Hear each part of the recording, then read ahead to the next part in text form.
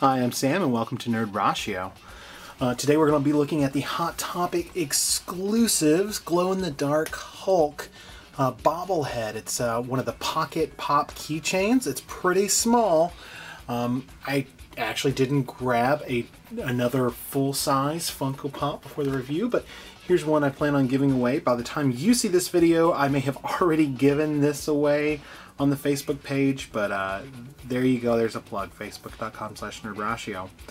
But anyways, these are smaller than, say, here's a Loyal Subjects Jazz to see. And then the real test of how this works is, of course, a ruler, right? What else is better to determine scale? So here is a ruler showing you about how tall it is. Let me even up the image here so you can get, there you go. That's just the box. We'll do this again once we're out of the way here. Now I'm taking it out of the box. I should probably do that in front of the camera. Something I'm trying to learn how to do. I see that the key chain part is separated here for me. I don't know if it's supposed to be, but let's just put this box in the back here. While I'm doing this, why don't we look at one of these other Hulks that I have nearby? Didn't I have a handful of them? I don't know where they went. So here Hulk is tiny, but he can stand on his own. I don't know if I add this part if he'll really be able to stand, but he's pretty tiny. I'll be honest, I had not had the mini bobbleheads before, and he looks pretty darn tiny. He's shy of 2 inches. My first purchase of the mini bobbleheads was the Funko Guardians of the Galaxy ones, and they were bigger. These says Pocket Pop keychains, so this is even tinier than the bobbleheads. This is a keychain. I've got a adipose that's also a keychain, but I removed the keychain part, and I'll probably be doing the same with this little guy. But the cool thing that I got him for was that he glows in the dark. Some of you know I'm a big glow-in-the-dark fan. I have a glow-in-the-dark shelf, so this guy certainly needs to belong on it.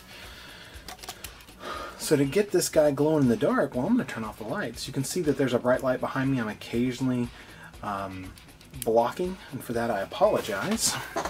So let's just turn off these lights, and then once we get him glowing, we're going to spin this guy around. A little hard to stand. We're going to spin this guy around while he's glowing.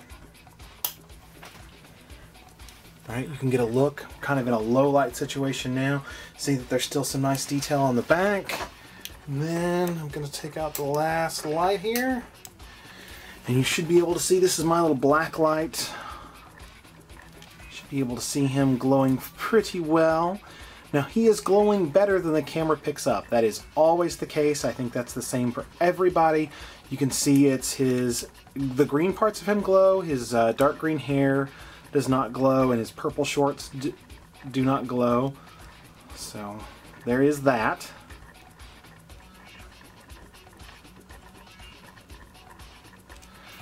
There you go, nice glow. You can even see that on the camera. I'm peeking behind it now to make sure. And it does fade on the camera a little quicker than it does in real life. There is a computer screen light still in the room, so there is a little light that might be showing up, but not a ton. So that is why I bought this guy. Should I have warned you the light was coming back on? I don't know. That's why I bought this guy, is that he can glow in the dark, and I'm going to put him on my glow in the dark shelf. Now I really wanted the Mystery Minis Hot Topic exclusive glow in the dark Hulk, but I found that that was a bit expensive, and I saw how cheap this was on Amazon. I had some eBay money from selling some stuff, and I thought, well, why not? Why not just grab this guy? And to show you how tiny he is in comparison to some other Hulks, I'm going to stop that right there. Maybe spin it just I'll just move him. Face him your way. Good swivel head movement. Otherwise, no other articulation. Definitely top heavy.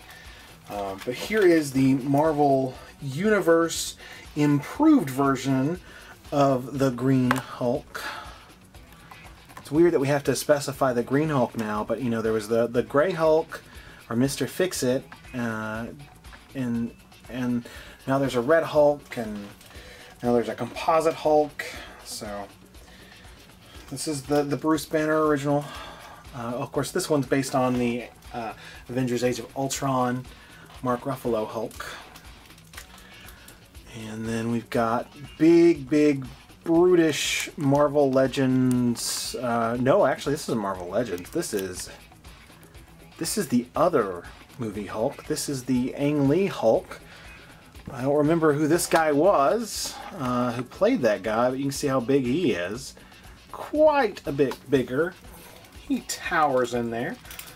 And then we have an Abomination from the Edward Norton Hulk movie. So these are Hulks from 3 different lines, now that I realize it.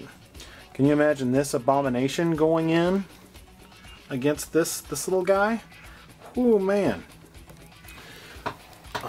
For what he is and for the price I paid, he's pretty good. I still would prefer if I could get the mystery minis. I think the keychain, while it's a marketing checkoff point, I think it does nothing. It's not good for the figure, for display. I'm gonna unscrew it, and who's gonna use these as a keychain, right? Really, it just adds metal and adds to the cost, and then it makes them a little bit less balanced. I would rather have a slightly bigger figure. And I actually don't like the bobble heads myself for these, but I understand some people do, so that's okay.